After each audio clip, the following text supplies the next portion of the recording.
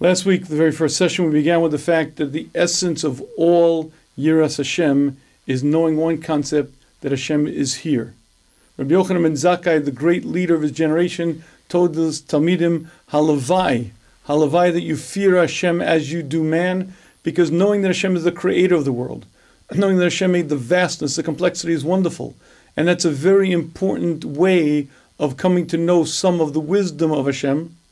But this single cognition, knowing that Hashem is present right here, is the greatest life-changing, transcending concept that a person can come to. And as Mesilas Yesharim explained to us, Zuhi yeras haromemus. This is the highest level of yeras Hashem.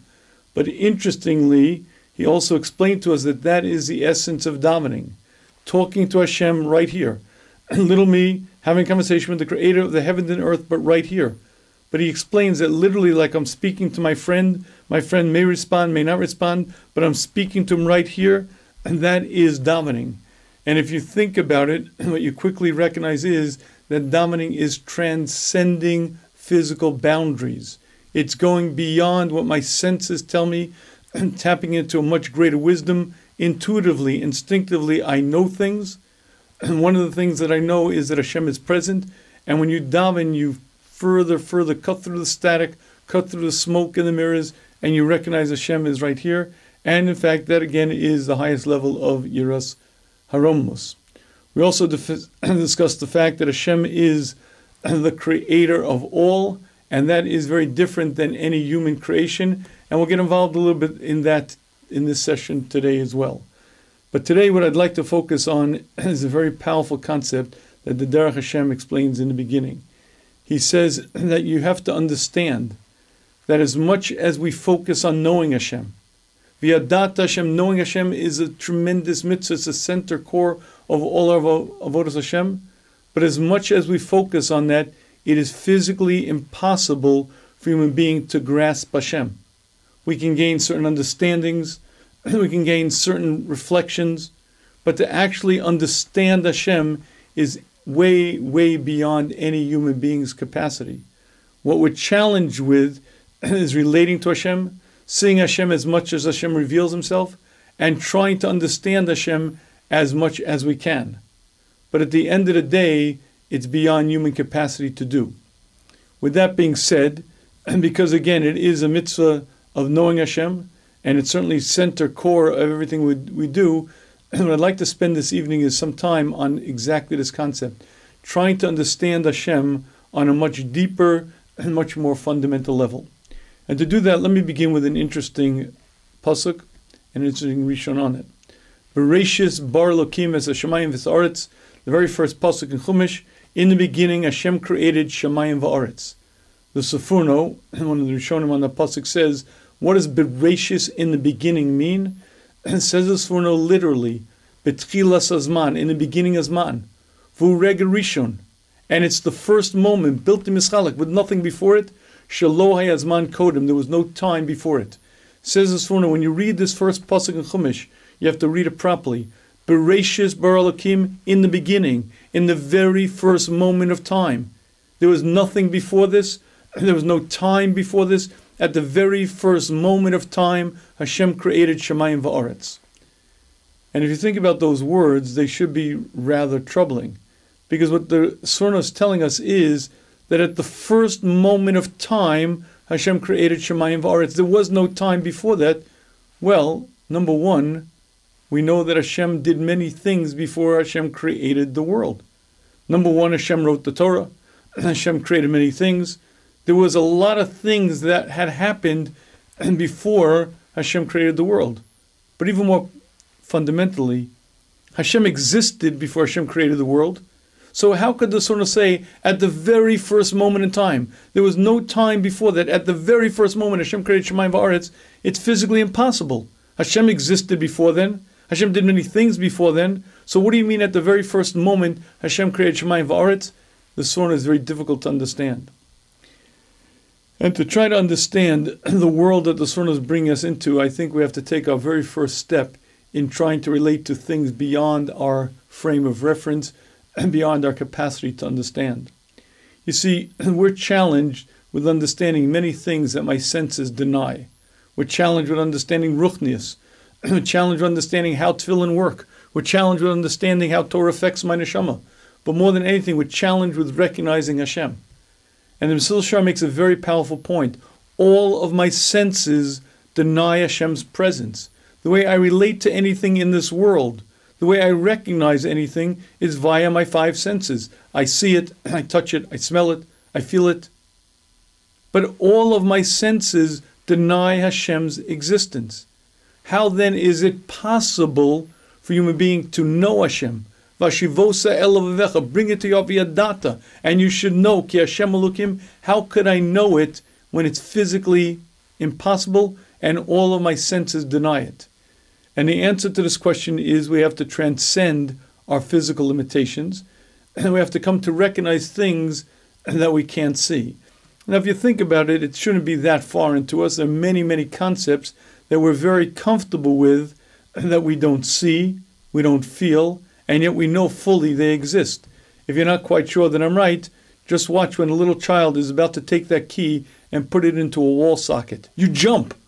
Now, you've never seen electricity. Electricity is a theory. Even lightning is really just burning off the impurities in the air because electricity is not visible. Even though it's not visible, you know it exists. It's very, very powerful. And when you get that shock, good morning, America. Microwaves. We put a coffee in the microwave, and a minute later, ding, it comes out hot. You don't see microwaves. You don't see radio waves. You don't see X-rays. Yet you know they exist. We're comfortable with many, many concepts that my physical senses deny, yet I fully know and am aware of. But nevertheless, when it comes to recognizing Hashem, it requires a further extension and a further transcendence. And to understand why it's so difficult for us to understand Hashem and really to understand anything beyond our frame of reference, let me give you a mashal. Imagine that Hashem were to create a flat world. Imagine Hashem made a world instead of the way we have with 3 dimensions, height, width, and depth. Imagine Hashem made a world with just height and width, no depth. And in this very, very flat world, Hashem made stick men. These stick men were tall, and they had width, they had no depth. And one day, 2 of these stick men are having a conversation. And one guy says, "Hey, Stretch, wouldn't it be amazing if we had some depth? You know, if we could be like fat, wouldn't that be amazing?" His buddy says to him, "Slim, I told you, there's no such thing as depth. We're just tall and we're wide. There is no such thing as depth." Now, that conversation would be indicative of a very interesting phenomena. These 2 stick people grow up in a world where there's height and there's width, but there is no depth. In their world, depth doesn't exist. For them to understand depth, they would have to literally throw away their frame of reference. Everything that they've experienced, everything that they know, they would have to ignore and be able to transcend and go beyond their limited experiences. In a similar sense, when we try to experience Hashem, when we try to experience anything that's spiritual, we have to transcend the bounds of physicality. We have to transcend our senses. But again, much like we're able to relate to microwaves, X-rays, electricity, things that my eye doesn't see, but I fully know, and so too we can transcend these bounds of physicality. But again, the difficulty lies in the fact that my entire frame of reference, everything I've ever experienced, denies this. And much like Slim and Stretch, to have to imagine what depth looks like when they grew up in a world where there's just height and width, it's a very difficult and limited exercise, but nevertheless we have to do it. But to do this, we have to begin with a very healthy sense of humility. So let's begin this process of trying to better understand Hashem on some level. And to do that, I'd like to share with you a very, very significant and important question. And that question is, did you create yourself? Did you create yourself? Now, the Chovos HaLevavos brings this as an interesting question. And he says, if you think about it, this is a mighty consequential question. Because if I created myself, then I am the creator. And if I am the creator, I owe nothing to anyone. I'm independent. I'm powerful. I'm in charge. On the other hand, if I'm not the creator, but rather I was created, then I have a very different relationship with everything, including myself. Now keep in mind, there were people who assumed that they were the creator. Paro. And Paro said these words, Li Ori Vani Asasani. I made the Nile. I made myself. And apparently in some delusional level he believed it. So here's the question. Did you create yourself, or are you a creator? So let's deal with that. So let's assume for a minute that you created yourself. Okay, so here's really the question. Did you exist before you created yourself or not? Now, if you didn't exist before you created yourself, you didn't exist, so you couldn't create yourself. Elamai, maybe you did exist. So maybe you existed before you created yourself. If you existed before you created yourself, you couldn't create yourself because you already existed. And if this sounds funny, the Chovos says this is an important proof. You see, what it proves to us is one clear recognition, that I didn't create myself. I was created. If I existed, then I could create myself. But if I existed, I didn't need to create myself. Perforce, that means I am not the creator. I was created. I didn't exist. I wasn't. Not just here. I, the essence of me, my neshama, everything, wasn't, and Hashem created me. And that clearly defines my relationship to my creator.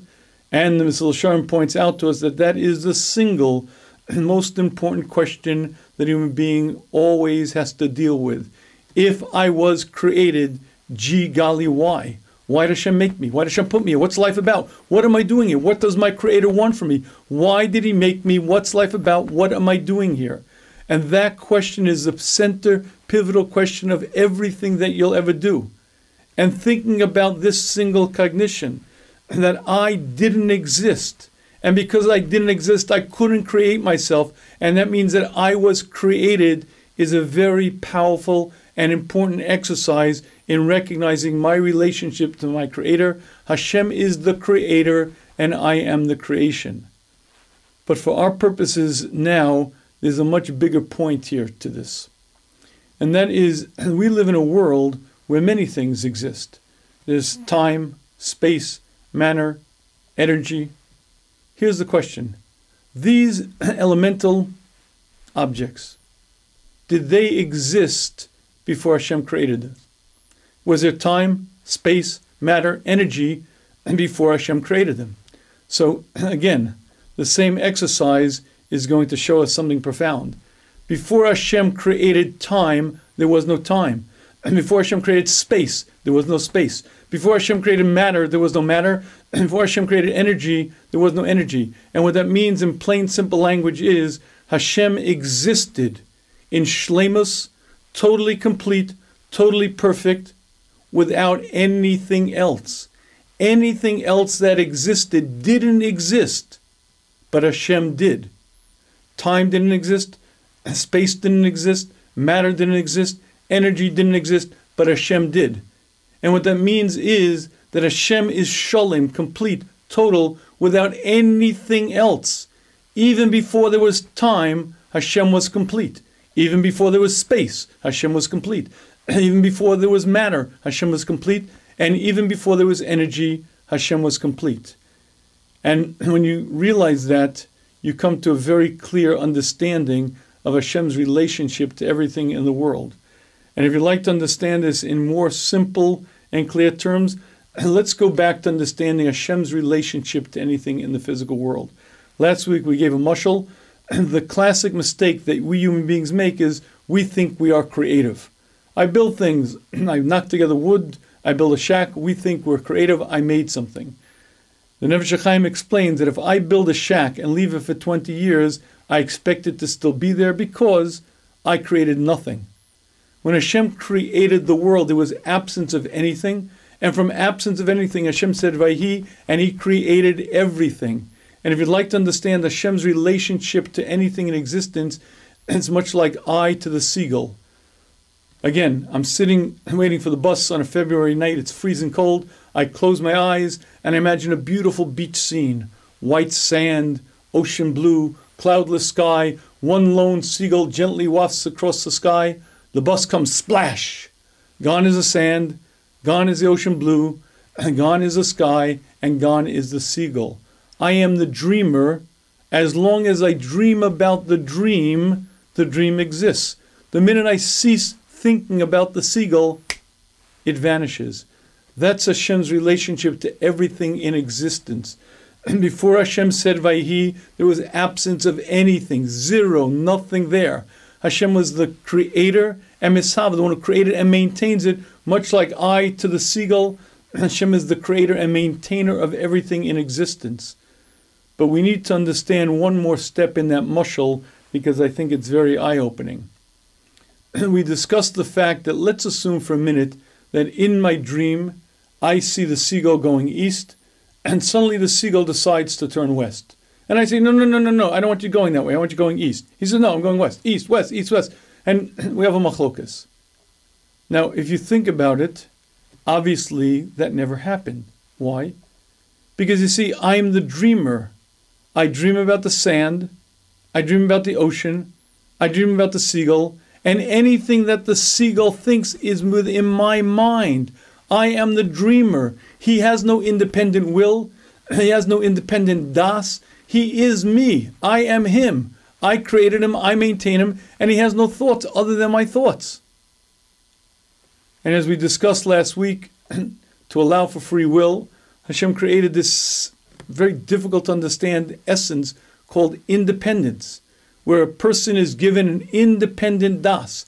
I have a das separate from your das. Malachim have das. There are das nifrad, separate intelligent wills. And in our mushal, the seagull has his own das, his own will. But you have to understand something. He only has that will, and he only has the thoughts, and he only has anything going on in his brain, kolzman, that I keep it there. Because granted, I gave him the ability to think, but anything in my dream only exists because I'm the one keeping it there. So if he decides to go west, it's only because I am willing him to be able to think the thought west and stay with that thought. And certainly, there's nothing the seagull can think that I'm not aware of, because I'm the keeper. I'm the one who created the platform. I'm the one who maintains the platform. And any thought that crosses his mind is fully revealed to me because it's in my dream. When you understand that, you understand a very fundamental concept. And that is that Hashem understands our thoughts as we think them. As I stand there in Shemona Esrei, I don't need to speak out my words for Hashem to hear them. Hashem peers into the essence of me like reading a book. We say that last pasuk, Yu l'rotzon imri fi ve'yon libi lefanecha, let the words of my mouth and the thoughts of my heart find favor in front of you. The thoughts of my heart are fully revealed to Hashem. I don't need to speak out my words for Hashem to hear them. I speak out my words to the koach of tefillah, have the impact, have the effect, but Hashem reads through me like a book. Because Hashem is the creator, maintainer of everything. You see, because before Hashem created everything, there was nothing. No time, no matter, no energy, no concepts, no ideas, no thoughts, no configurations, no conceptions. And when Hashem gave man this ability to think, it's not just a gift given to man, but it's a gift that's given and maintained. And as I'm thinking those thoughts, Hashem maintains my brain, my cognition, my thinking. Hashem doesn't just maintain my physical body. Hashem maintains my neshama, and all of the thinking that I do is in God's platform. And because of that, Hashem sees right through me like a book. Hashem knows exactly what I'm thinking, when I'm thinking them, because Hashem is the creator and keeper of everything. But back to our very, very significant point, and that is that everything before it was created didn't exist. That means everything, anything you've ever seen, any thought you've ever had, anything you've ever experienced didn't exist. Hashem was complete. Hashem was Shalom, and before these things existed, Hashem existed, and Hashem created time, space, matter, and energy. And when you understand that, you also understand another very important yesod. And we discussed last week that Hashem is the makom, Hashem is the place, because Hashem is the mishava, Hashem is the one who keeps everything in existence. But it's really more than that. Hashem is everywhere at every time, because Hashem isn't limited by any space or place. Because place, space, are only things that Hashem created. So for instance, I can only be in one place at one time. I can be in Chicago or LA, Argentina or France, but I can't be in two places at one time because I am a physical body limited by physical limitations, and a physical body has a place in existence, one place only. But Hashem isn't limited by place. Hashem is the creator and maintainer of everything, limitless, boundless. Before there was place, before there was time, before there was matter, before the energy, Hashem existed. And if that's difficult to understand, I think we can make it a lot easier with a very simple observation. Imagine the following. Imagine that before creation, on the second day, before Hashem made Shemayim v'Aretz, Hashem made the Malachim, and imagine that the Malachim were having a conversation. And one Malach says to his friend, do you know, I heard that the next few days, Hashem's going to make an entire physical world. There's going to be a third day, a fourth day, a fifth day, and Hashem's going to make a whole physical world. His Malach friend says, what's in this physical world? Oh, there's going to be birds and flowers, trees, oceans, animals, some big, some large. I even heard Hashem's going to make this behemoth, this elephant, a huge, huge behemoth. And the other Malach says, this thing you called an elephant, how heavy is it? How heavy is this elephant? Now, that conversation never happened. Why? Because you see, weight is a measure that's relevant to a physical world. Before Hashem created the physical world, there was no physicality. Therefore, weight is irrelevant. You can't use a scale of measure when there's nothing to measure. So weight did not exist. So too, these malachim would not be having a discussion about how tall the giraffes are. Why? Because short or long only exists when there's a physical world to measure. Inches, feet are ways of measuring physical entities. Before there was anything physical, there was no system of measure to measure it with, because there was nothing to measure. As there was no weight, as there was no height, I'd like to share with you one more very, very key observation. What the TheShmuz is teaching us is a fundamental yesod. And that is, before Hashem created the physical world, there was no time. Why? Because everything physical has a beginning and has an end. The physical world by its very nature is temporary, and therefore time is relevant in that world. Everything in the world that we live in has a half-life and a shelf life. Milk tends to spoil at room temperature within 24 hours. Cut flowers last about a week, then they wilt. Don't take prescription drugs after the expiration date, because chemicals have a half-life. Everything in the physical world is measured by its existence, and time is a very relevant world in a world that's constantly changing, in a world that's constantly decaying. But before Hashem created the physical world, there was no such thing called change. Malachim are. Every malach in existence is. Chazal tell us it's the human being alone. In all of creation, the human being alone is the entity who can grow, who can change. A malach, as great as a malach is static. He cannot change. If he's great on this level, great on that level, that's the way Hashem made him. The human being and the human being alone is able to change. Hence, Chazal tell us human beings are capable of being greater than malachim. We won't necessarily be that way. It depends on what we do. But the human being has that capacity to be greater than malachim. But here's the point. In the physical world we live in, we're very accustomed to change. We're very accustomed to the passing of time. But before Hashem created physicality, there was nothing physical, so there was no system of time to measure the passing of time, because time wasn't relevant. Everything in the spiritual world exists. It is. It doesn't have a half-life, doesn't have a shelf life, and doesn't decay, doesn't change. It just is. And in that world, time isn't a system of measure. It has no relevance. Betchilas hazman, Bereshis, in the very first moment of time, when Hashem created the physical world, Hashem created a measurement system called time.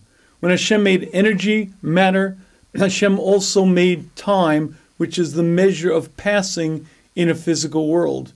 And what the Sforno is teaching us is a fundamental concept, that which we take for given isn't so simple. We're very, very comfortable living in a linear world. Yesterday, tomorrow, the next day, a year ago, a week ago, everything passes in a straight, linear fashion. And that's true because right now we are living in this physical world. But here's really the point. Hashem is not limited by our limitations. And before Hashem created anything in the physical world, Hashem was complete. And what that means is Hashem isn't limited by time. Hashem always was and always will be. Because Hashem isn't based on physicality. Long before there was anything physical, Hashem existed. Hashem from nothing created everything, but that means Hashem is not dependent on that. Before those things existed, Hashem existed, and therefore Hashem is not measured by time, not controlled by time. Hashem always was and always will be. And really a much clearer way of saying it is, Hashem sits well above time. And if this sounds very philosophical and not relevant, let me share with you it's very, very relevant. Let's first deal with a very basic question that requires understanding. Many people are troubled by the following question. Hashem knows the future. Hashem knows what I'm going to do. Hashem knows what I'm going to do tomorrow, next Tuesday, next Wednesday. Hashem knows exactly what I'm going to do. So, if Hashem knows exactly what I'm going to do, how could I have free will to do it? Meaning if Hashem knows that next Tuesday I'm going to do X, then Hashem knows it, so I don't have free will to do it. And Elamai, I do have free will, then how can Hashem know that I'm going to do it? Because I have free will to do it or not do it. How is it possible for Hashem to know the future and me to have free will? If I have free will, it means I could do it or could not do it, so how can Hashem know? And if Hashem knows, that means I don't have free will. Free will and Yedias Hashem on the future sound like an impossible contradiction. But if you think about these concepts we've dealt with now, you'll see it's not a contradiction at all. And let's do the first step answering this. Rochester gave a beautiful mashal. Imagine the following. Imagine that you and I get into a time machine and we travel 5 years forward and we step out of this time machine and we see Ruvain holding a gun to Shimon's head. And Ruvain says, "You stop, don't do it, Ruvain." You and I scream, "Don't do it, don't." Ruvain says, "I'm going to do it, I don't care." He shoots Shimon dead and Shimon falls in a puddle of blood, dead as a doornail. We witnessed Ritzicha. We watched Ruvain kill Shimon. We get back into our time machine, come back to the present day, and we go over to Ruvain. Ruvain, I know factually, 100%, 5 years from now you're going to kill Shimon. How could you know that? I didn't do it. I know it because I saw it. What do you mean you saw it? I didn't do it. The answer is because I have a traveling time machine. I could travel back and forth. So I could see what you did, and I could come back and know what you did before you did it because I saw it in the future, because I'm not subject to time. I'm not limited to time. That's a way on some level of understanding Hashem's relationship to time, but really it's far more fundamental. Hashem sits leagues and leagues, miles and miles above time. You see, in our time machine, I could go forward, see you do something and come back, and now 5 years earlier, I know factually what you're going to do because I went forward and came back. But Hashem doesn't go forward and come back. Hashem is not limited by time. Hashem was, is, and will be. And Hashem sits in all places of time at any moment. Hashem is everywhere at all times, not just physically, not just in terms of placement, not just in terms of being the makom, but in terms of time. Malchuscha, malchus kol olamim. Hashem, your rulership is in every generation, but every generation simultaneously. Hashem sits above the earth, not subject to time, not limited, sees the future at the same moment as the past, and lives in all of these moments at the same time. Now, to be very honest with you, I hope by now your head is spinning, And I hope you're saying, this sounds interesting, but what has it got to do with me?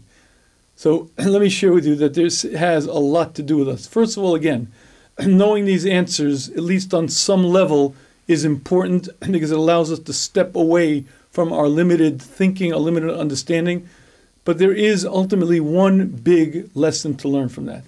And let me begin this lesson with an interesting question. Here's the question. The Rambam was very smart, very, very smart. Shlomo Melech was even smarter, way, way smarter. So if the Rambam was very, very smart, and Shlomo Melech was even smarter, so Hashem must be very, very, very, very, very, very smart, right? Wrong. If I ask you what is Hashem's IQ, what I'm asking with that question is the foolish mistake that we human beings always make. It's called anthropomorphism. We attribute human attributes to God. If I ask what's Hashem's IQ, how smart is Hashem, I'm so limiting the creator of the heavens and earth that it's ludicrous. You can't measure Hashem's intelligence. Hashem knows everything all the time at every moment. Within your mind, as you're thinking the thoughts, Hashem is right there. Within my mind, as I'm thinking the thoughts, Hashem is right here. Hashem is there. Hashem is everywhere.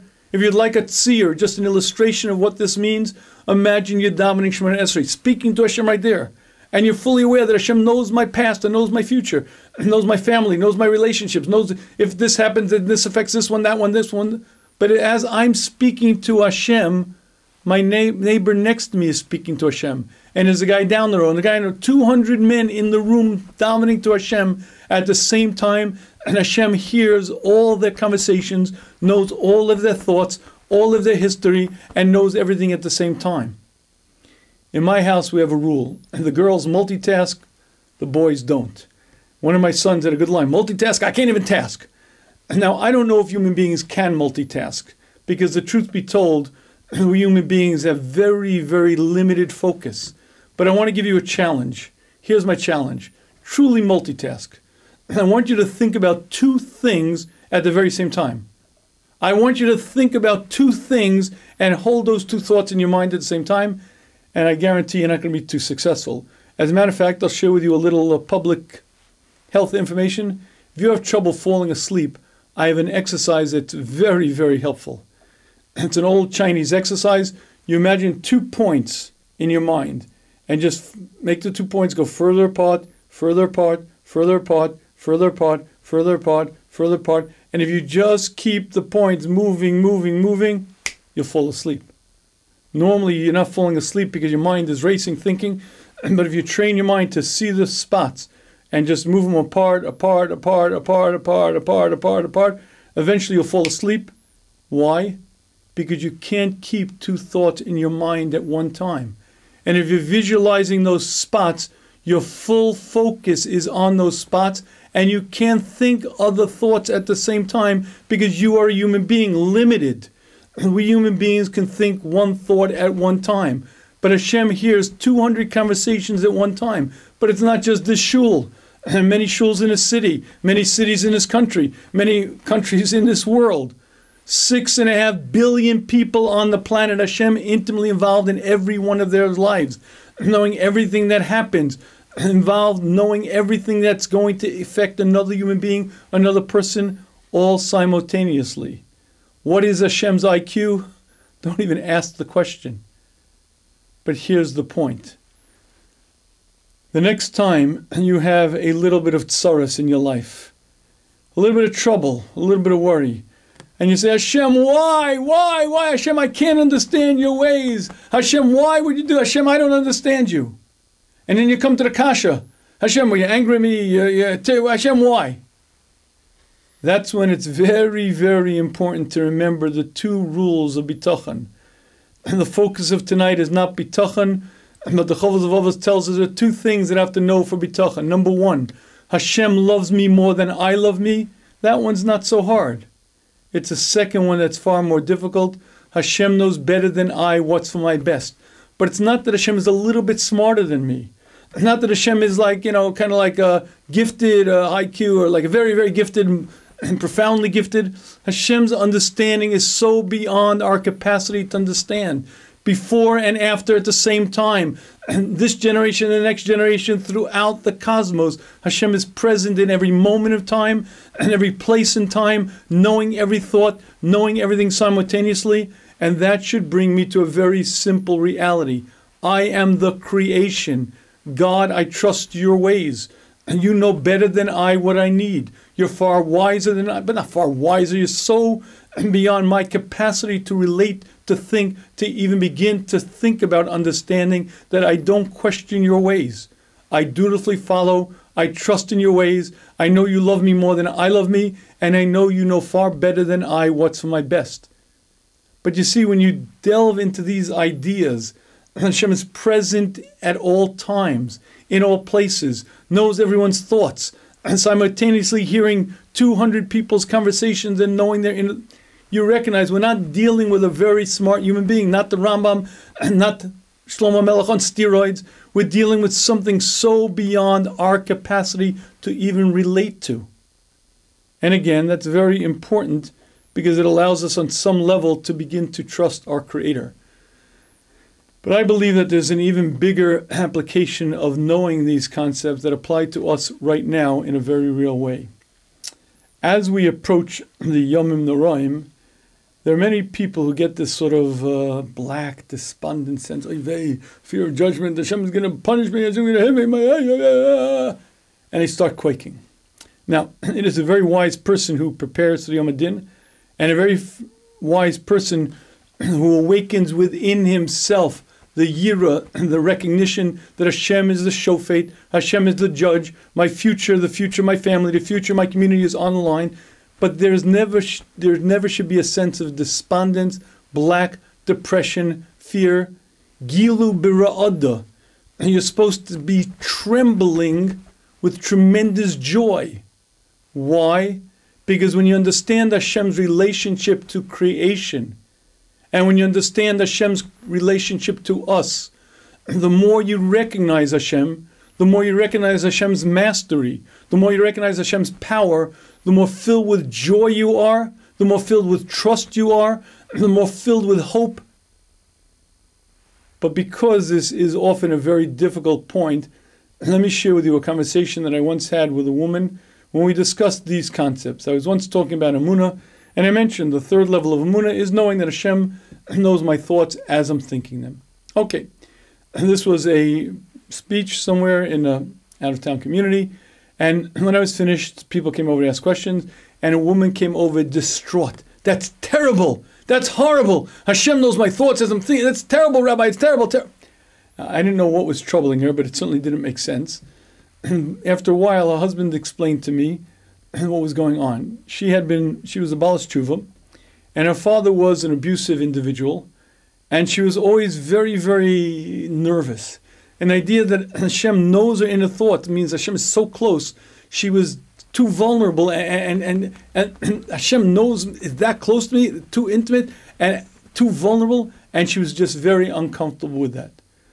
So I'd like to share with you the 3 questions that I shared with her. And I said, if you think about these 3 questions, I think you'll see there's not much to be afraid of. Here's question number 1. Question number 1 is like this. Before you were created, what great deed did you do that Hashem said, oh, that person I'm going to create? Right? Before you created, what great thing did you do that Hashem said, oh, a person as great as that, it's worthy for me to create? The answer to that question is, before you were created, you didn't exist, which means you didn't do anything. And that is the very first concept you have to understand. Before you were created, you didn't exist. And the reason Hashem created you is not because you're great, not because you're worthy, not because of anything you could do or would do. Hashem needs nothing from you.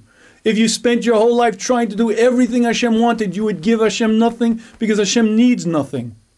Hashem created you for one reason and one reason only. Hashem is the meitiv. Hashem is the giver.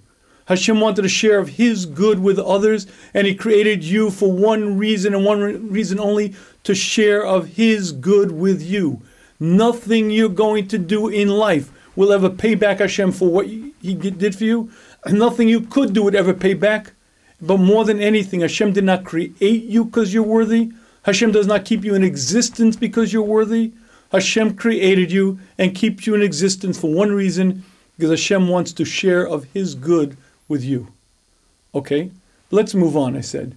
Let's move on to question number 2.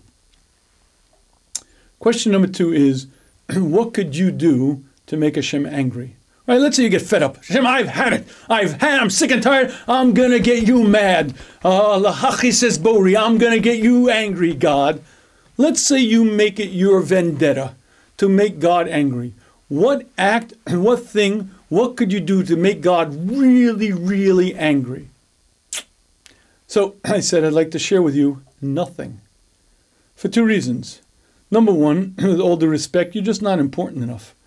If you understand that there are 100 billion galaxies, each containing 100 billion stars, within some galaxy somewhere called the Milky Way galaxy, somewhere there's this planet Earth, occupied by 7.5 billion people, and somewhere in there is you, but God occupies every part of the existence.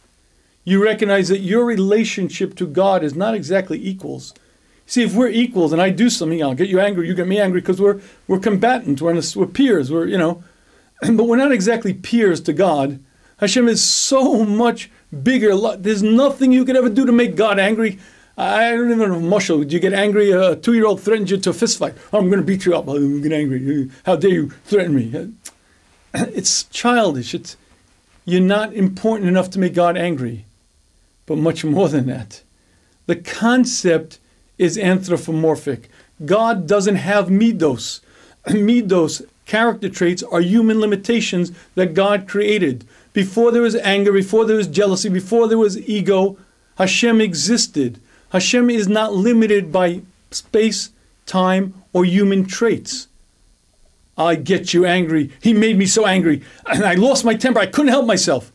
Those are human conditions, human traits. They don't apply to God.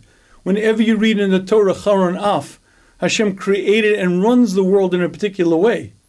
Hashem wants it to be schar v'onish. Hashem wants it to be corrections along the way to put us on the right spot. And Hashem wants it to be, again, reward and punishments. But it's never that Hashem is angry. Hashem acts b'charon, but it's like a outside thing that Hashem is wearing. Hashem is acting in that way. If you'd like to know what you could do to make Hashem really angry, the answer is nothing.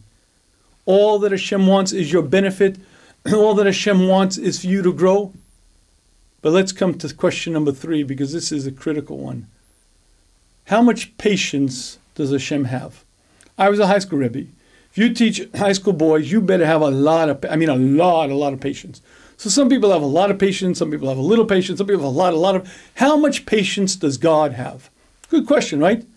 The answer is God doesn't have any patience, because patience is a human limitation. I have some, you have more, this one has more, but that means you got me agitated, I lost my patience. The concept doesn't apply to HaKadosh Baruch Hu. Hashem acts with midos, runs the world in a certain way for our benefit to help us. And if Hashem acts with anger, it's for one reason, to put us back on the right path, to straighten us out, maybe to pay us back for the things we did wrong so that we don't have to live with them for eternity, so we can leave this earth clean. But never does Hashem get angry, never does Hashem lose patience, and never does Hashem look at you and say, you're not worthy anymore. Oh, you used to be worthy. Before I created you, you were worthy of my creating. But now after what you've done, you're no longer worthy. Those concepts are foolish. Before you created, there was nothing you did. You weren't worthy to be created then. You're not worthy to be created now. Hashem created you for one reason, because Hashem wants your benefit. Hashem wants to shower you with good. Hashem doesn't get angry. Angry doesn't apply. Patience doesn't apply. All that Hashem wants is one thing: for you to grow, for you to accomplish, for you to change, for you to become the great human being you can be. And as you approach Rosh Hashanah and Yom Kippur, as you approach life, you're supposed to understand one thing. As much as I want my betterment, as much as I want everything good, Hashem wants it even more. As much as I want a beautiful life, Hashem wants it way more. The Chovos HaLevavos says, if you want to understand Hashem's relationship to us, and take the most kindly, loving, giving person you could ever imagine. Take Avram Avinu, unbridled love, giving kindness to anyone, and bows down full face in the sand to 3 Arabs, come in and eat my food. Take that unbridled love multiply it 10,000, 10,000, 10,000 times, and you don't even have an inkling for the giving of Hashem to the world. Hashem is limitless and boundless, and all Hashem wants is our benefit. Hashem created the entire cosmos, everything in creation for us to grow, for us to accomplish, not because we're worthy, not because we're good, not because we're deserving. I'm deserving of nothing. Before I existed, I didn't exist. I didn't do anything to make it worthy for Hashem to exist, to make me exist.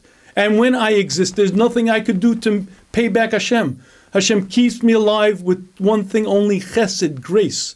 Hashem is the giver, Hashem is the meitiv, Hashem wants me to succeed, Hashem doesn't get angry, Hashem doesn't lose patience.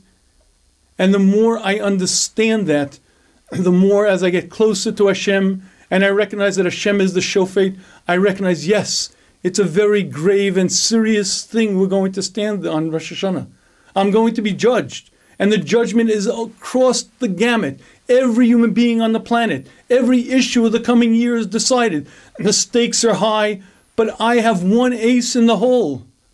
It's my God, my Creator, Avinu Malkeinu, who is the shofet, the one who loves me more than I love me, the one who doesn't lose patience, the one who doesn't get angry. And all he wants is one thing, for me to grow, for me to change, for me to do tshuva. Let's go.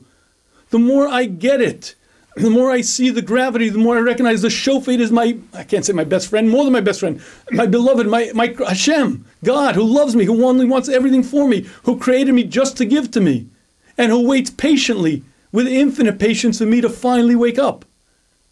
Dread, despondence, depression, those words have no connection to the avoda.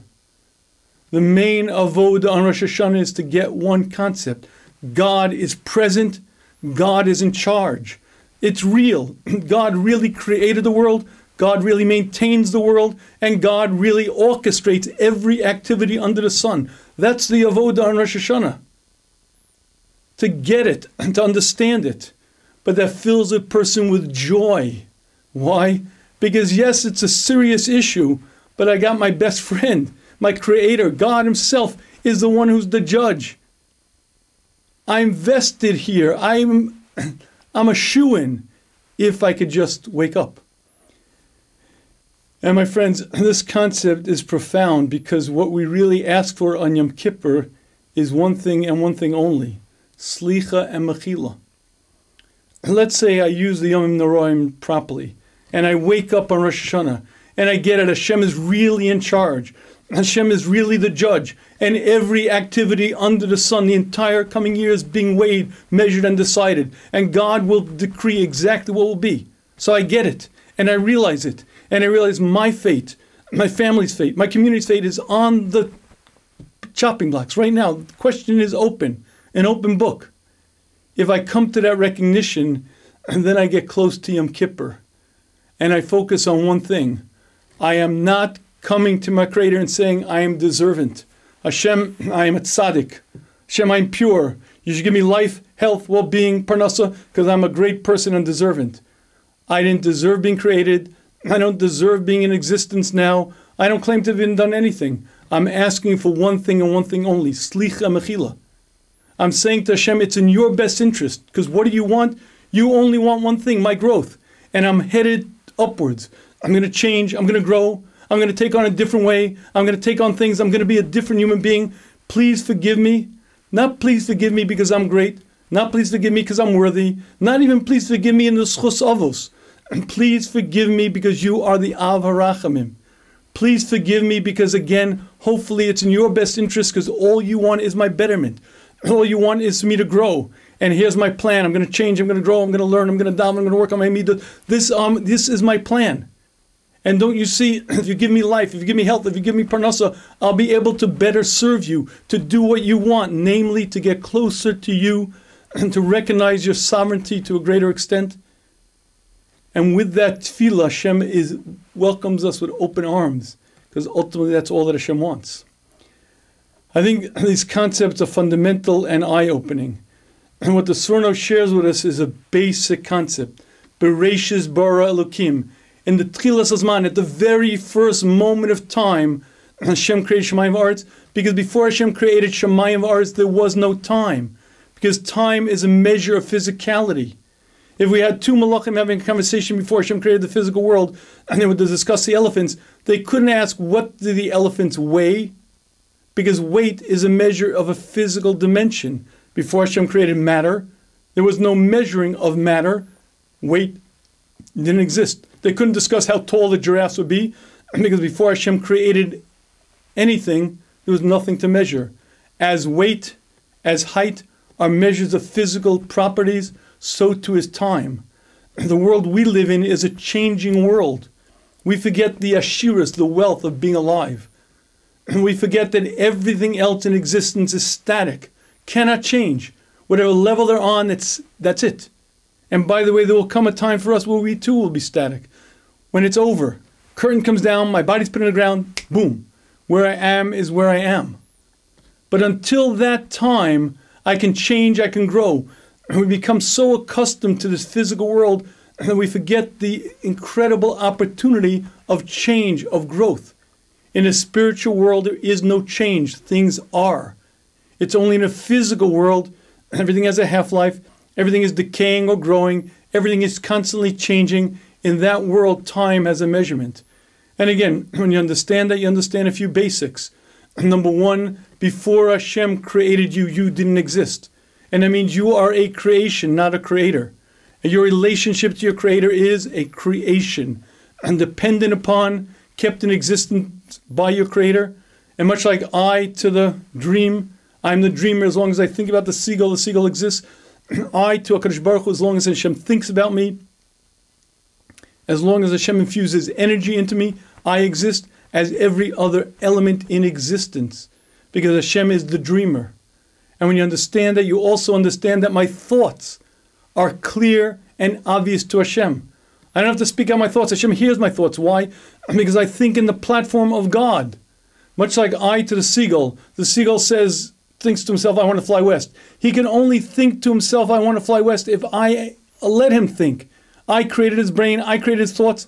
The script there is me writing it, keeping it. Now Hashem created this entity called free will, which we'll discuss in a future session, which is very, very difficult to understand. But even a separate das, even an independent will, is only kept in existence by Hashem, because before Hashem created anything, there was nothing. No matter, no time, no space, no cognition, no thoughts, and nothing existed.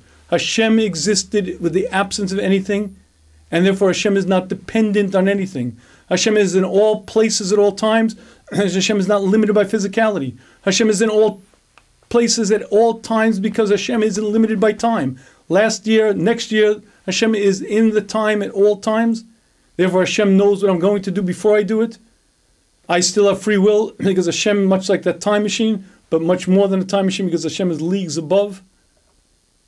And again, while these concepts are very lofty and very difficult to really feel, they're very important because more than anything, it allows me to understand my relationship to my Creator. Number one, I and God are not equals. We're not bar pluktas. It's not like Hashem thinks this way and I think that way, and let's fight it out. Hashem, I think I got it right. No, you got it right. We're not exactly in the same league. And the next time you find yourself angry at Hashem, why? Why? You put down the whys and you say, I get it. Hashem loves me more than I love me, and Hashem knows better than I what's for my best. But not a little bit better, not a lot bit better, not like the Rambam, not like Shlomo Melech, like the creator of the heavens and earth who knows everything at all times. His brain, my brain, the other brain, 200 brain, 7.5 billion people's brain, beyond any human capacity.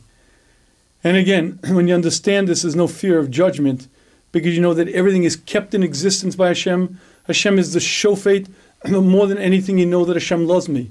And that woman had a great fear of knowing that Hashem knows her thoughts, because she thought she had to be worthy, and she felt uncomfortable with Hashem being close.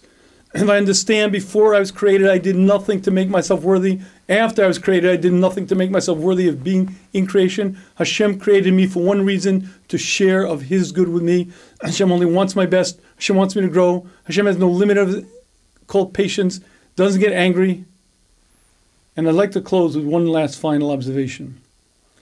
Let's go back to that mashal, because it is very helpful to understanding Hashem's relationship to physicality. Imagine that I say to the seagull, now seagull, listen to me very, very carefully. I want you to fly east because I told you last week, if you fly west, there are dangerous birds. There are falcons, there are hawks. They're going to eat you. Fly east, you'll be safe. Fly west, and you're going to be in big, big danger. What does the seagull do? The seagull says, I don't care. I'm flying west. Mr. Seagull, I'm warning you. I don't care. I'm warning you. Now, again, I'm fully aware of his thoughts. He only exists because I keep him in existence. And he can only fly the other way because I will it to be that he can fly and flap his wings, and so I have to support him and help him. All right, Mr. Seagull, you want to go west? Go for it, guy. He flaps and flaps and flaps. As he passes the coast, he's out there in the ocean. He's happy as a seagull, flapping away, when all of a sudden he looks up and he sees a falcon. The falcon clips his wings, does a dive at 200 miles an hour, and the seagull looks up to me, the dreamer, and says, help, help, the dangerous hawk, he's going to kill me. Now here's the point. The hawk only exists because I created the hawk and I maintain the hawk. And I control every flap of the hawk's wings. And if in fact I decide that the seagull is toast, the hawk will get him and it's over. If I decide the seagull just needs a little bit of a scare, I'm going to bring the hawk very close, sorry, just missed. And the seagull will fly away. And when you understand that, you understand our relationship to our Creator. Nothing under the sun happens without Hashem being involved in everything of it. Because Hashem is not the creator alone. Hashem is the creator, maintainer, and orchestrator of everything. There's nothing that could exist without Hashem keeping in existence. Nothing that could happen without Hashem willing it to be, because Hashem is everywhere.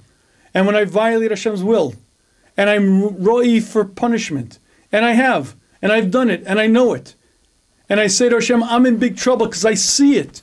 I'm being chased. I'm being hounded, and I get it. It's my sins.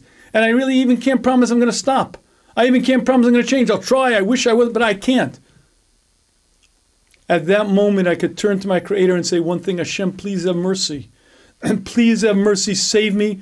I know it's all in your control. Hawks, bullets, financial crises, nothing can touch me. Everything is you. And even if I did everything wrong, it's you who bring the punishment. You who bring the hawk. And you who control every activity under the sun. Hashem, please have rahmanas. And when I say those words, you know what happens to me? I change. I finally get it. I might only get it in desperation. I might only get it when the creditors are going to shut me down. I might only get it when the hawk is about to clamp his jaws on me. But at that moment, I get it. My Creator created and runs the world. My Creator is in charge, and that is the greatest transcendence that a human being can accomplish. And when you say those words, and you beg Hashem for rachamim, you recognize Hashem's midos, you recognize Hashem is the meitiv, you recognize Hashem is in charge, and you've changed, you've become a new man. It may be true, you may still do Aver X, Y, and Z. I can't say, Hashem, I'm going to be total about you. I wish I could, but I can't say that. But I could say I now understand things differently, and that alone might be the reason why you're worthy to be saved. It requires a lot of thinking, a lot of contemplation, a lot of walking, and just clearing your mind and thinking about these thoughts. And when you do, you have a totally different understanding of life, of Hashem, our relationship to Hashem, and what our actions do. Okay, and with that, I'd like to now open the floor to questions, thoughts, and observations. If you have any questions on this shiur, this material, or other questions, please feel free to ask. You could type it into the Q&A if you like. If you're shy, you can take a moment to think about questions. If you don't have questions, it's also fine. Again, I just want to mention that if you're not getting the daily chizuk, we have a WhatsApp group where you'll get, actually I don't know if it's daily, but every 2 or 3 days we send out these short clips, short videos, great chizuk. If you'd like to join, just go to TheShmuz.com. You'll see a button, you just click it and it'll put you into the WhatsApp group. And you can also get the 10 really dumb mistakes that very smart couples make there. If you have any questions, please feel free to type it in. If we don't have questions, I've exhausted my voice already anyway. So I'll be fine with that. I do, tomorrow night in Mitzvah Hashem, I'll be in Monmouth, in the Monmouth Torah Center. If anyone would like information, please send me an email. I'll send you the address. I'm speaking at 7 o'clock there. If you're there in that part of the world, I'd love to see you. If not, Mitzvah Hashem will see you next week. I hope you found this meaningful, and I hope you have a good week and a good Shabbos. Thank you.